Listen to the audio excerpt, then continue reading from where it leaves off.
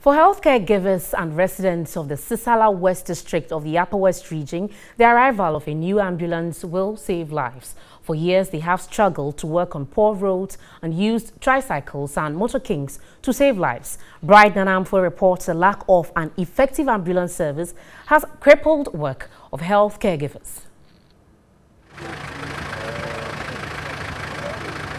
A community member devoted his own motorbike to be supporting them. Anytime there's a pregnant woman and if the woman begins labor any hour, they use it to carry the pregnant woman to Tumu Hospital. It's very difficult in Sissala West District.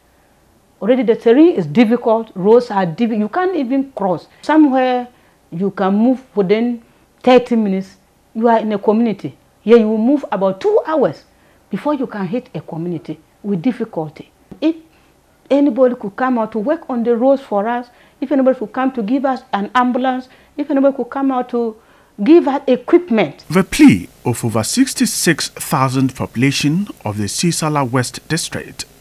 For years, they have struggled to save lives and limbs. But there are challenges due to unavailability of an ambulance. The roads are cut off. Around August to September, there was no way. Some communities, the health team could not reach them to immunize children under 5, to render services, home visiting and others. The Kwando, the Bele, all those communities, from August to September, there's no way.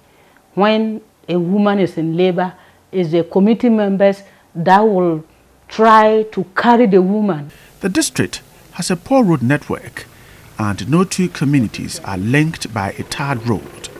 And so, referring pregnant women to the nearest facility is a challenge. They will not go. Sometimes they even make the attempt to go. But in their process of going on the way, if they realize that the baby head is almost out, they feel like branching to the TBA and then just delivering at the TBA site. What has helped is the community emergency transport system. We are trying, we are engaging with communities to support, convey their clients from the chief zones. That's some very far away. Bele, those are all communities. So we are talking with the communities to try to support their pregnant women and children under 5 to JFC. We are talking to them to establish community emergency transport system, which some are doing. Even this has challenges, because in some cases, motorcycles and tricycles are unable to do what healthcare givers want done.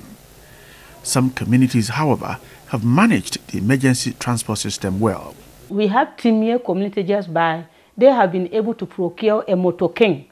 A motor king, so that motor king, anytime there's emergency, mostly the children under 5 and pregnant women, they are able to convey them any hour to the nearest hospital. For Sissala West, the new ambulance is a savior. Despite a poor road network, the arrival of the ambulance will ease pressure on healthcare givers. They will now be able to transport pregnant women to centers with ease, and lives will be saved. Bright Nanamfo, TV3, Golu.